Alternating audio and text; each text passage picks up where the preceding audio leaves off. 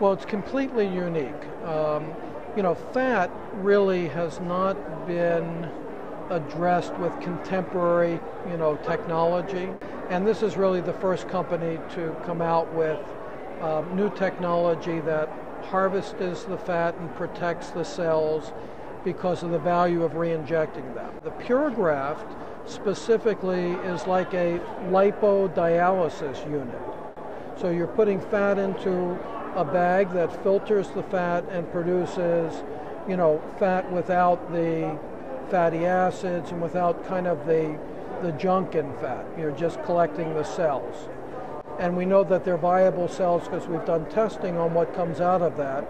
And it's, high quality fat that with cells that function normally.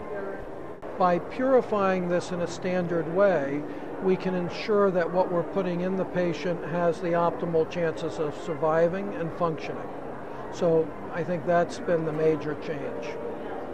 The main difference is that when we harvest the cells, we use syringes. We use a 3 millimeter metal tube or cannula, and that seems to have a protective effect so that the cells aren't put under a huge amount of pressure from liposuction, and so they're more gently handled.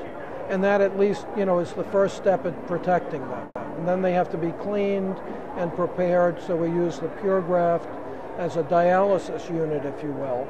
And it's all in a closed system. But for the patient, the main advantage is guaranteeing that they're going to have an optimal graft. And that's the first step in having a graft actually get a blood supply and survive.